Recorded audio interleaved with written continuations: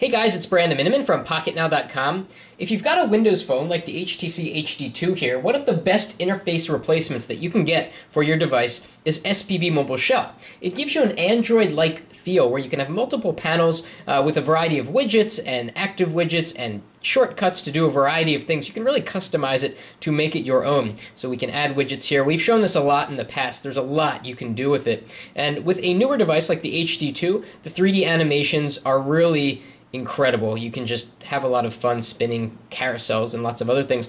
But there are a lot of widgets that you can get to add on to SPB Mobile Shell. So in this video, we're going to take you through some of those add-ons that you can get at XDA Developers for free. Let's take a look.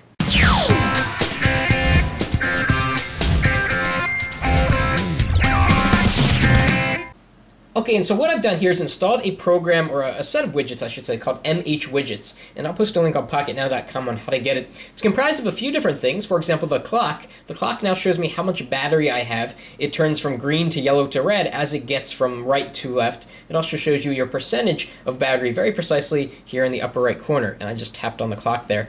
Below that, we have a special calendar widget that shows you your next appointment that comes in MH Widget. And below that, we have a birthday widget that makes it convenient to see whose birthday you have to watch out for in the near future. It also comes with a task widget, and I don't use tasks, so no sense in showing you that. And all this other stuff I've just customized. It's standard to SPB Mobile Shell, program shortcuts, links to people that you call on a regular basis, and Twitter status right from your home screen. So again, quick and easy install to get these extra widgets, and if you're using SPB Mobile Shell or you want to use SPB Mobile Shell, it's a good thing to have.